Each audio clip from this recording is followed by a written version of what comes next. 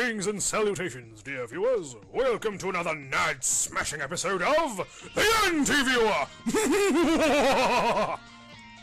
Perhaps you will agree with me when I say that the anime industry has certainly produced some of the most groundbreaking characters since Stan Lee and Jack Kirby first brought to life the legends of Marvel upon their blessed sheets.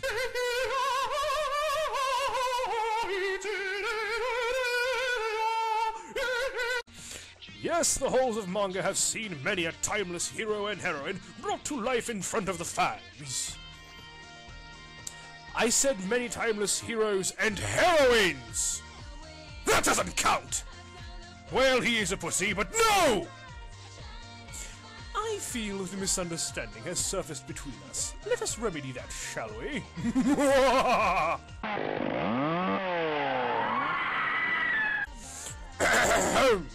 From that little escapade, you've probably guessed that the anime industry is a chauvinistic one to say the least. Female characters are nowhere near as prolific as their shonen man-gods that stand at its peak.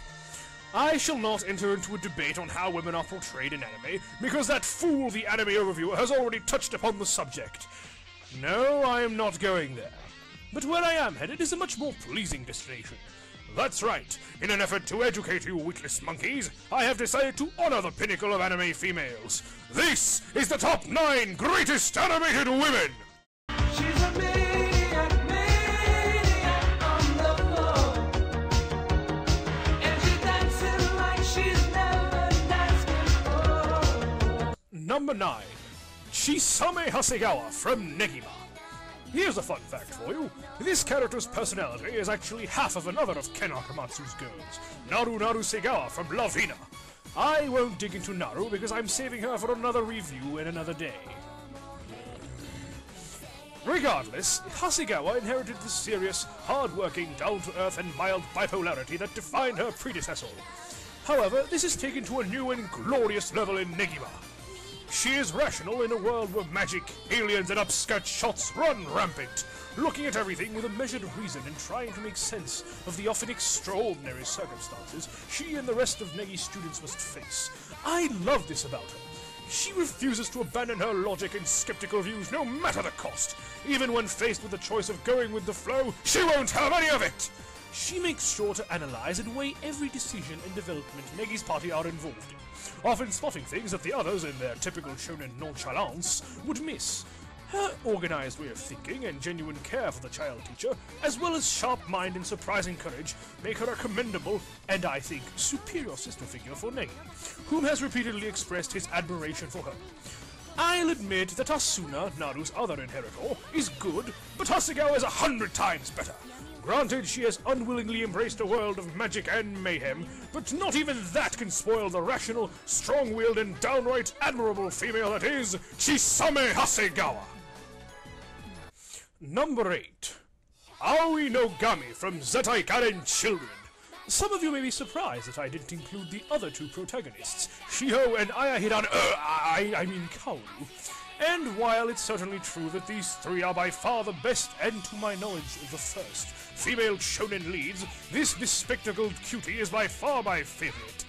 Aoi is the straight man of the children, a more normal middleman between her rather eccentric partners, and does a fine job tempering their natures with her respectable and sober personality.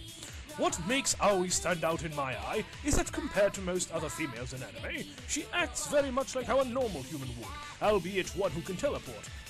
And unlike stone-faced brooders or ditzy cupcakes, Aoi is a much more realistic and therefore three-dimensional character. But it doesn't stop there, oh no.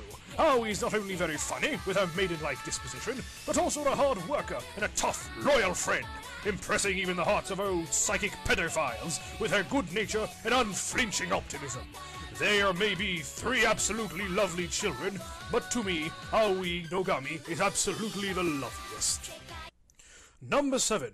Hime Onizuka from Sket Dance.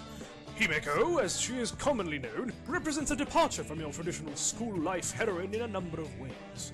First of all, she is a former delinquent and thus perfectly capable of defending herself. This status allows Himeko to be completely immune to the scourge that is the damsel in distress syndrome.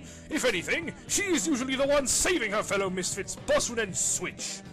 Secondly, Himeko is a rarity in that she is the straight man of the trio, despite her also being the shonen muscle, consistently delivering the punchlines to jokes and pointing out just how absurd a situation is, unintentionally rendering it even more hilarious than it already was. But beyond this, you also have a caring, friendly and loyal individual, who is always ready to stand up for the weak and oppressed, and, despite her manifest annoyance of both Switch and Bosu, the two can always count on the Onihime, or Demon Princess, to be there for them. Strong in body, stronger in mind, and strongest in heart, Himeko is the beautiful blonde buddy whose mighty hockey stick and disgusting lollipop help make the Sketdan and anime in general that much greater. Number 6. Jessie from Pokemon. Ah, Jessie. She is an arrogant, selfish, vain, petty, self-absorbed and egotistical bitch, and God bless her 1,000 times over for it. Jessie, alongside her inseparable cohorts, James and Meowth, provides the comic relief and horrible puns that are the stuff of legend and have put Pokemon on the anime map. She specifically shines because of her drama-laced actions and constant need to remind everyone just how much of a radiant queen she is.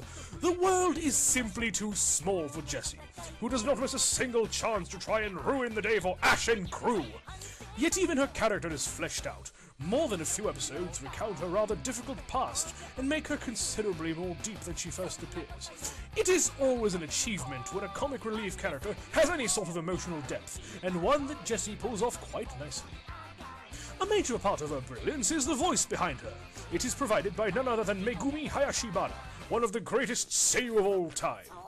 Only the voice of fellow egotistical basket case Lena Inverse could do justice to Jessie. But even her English voice actresses are great. Rachel Lillis and more recently Michelle Knotts give the character that stuck-up and oh-so-superior voice that many of us remember to this very day. Jessie is so great that even the archetype to which she belongs to has occasionally been referred to as the Jessie character.